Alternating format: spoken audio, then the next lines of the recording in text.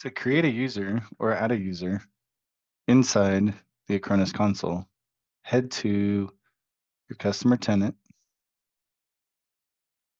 Company Management, Users, New on the top right, choose User, enter the information for the user. Could do my client at my tech company.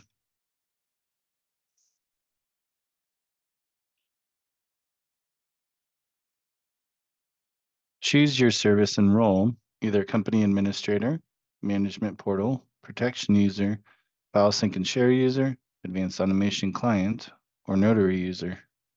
You can choose options from each of these, whether it's a user or user plus administrator, which allows you different access points. If you're looking to manage an entire customer tenant, choose company administrator, and you'll have full access privileges to everything. If your technicians need the same, you can do that. If you have clients that you only want to be able to see, for example, just the management portal, you can do read-only administrator, or you could do different options under protection.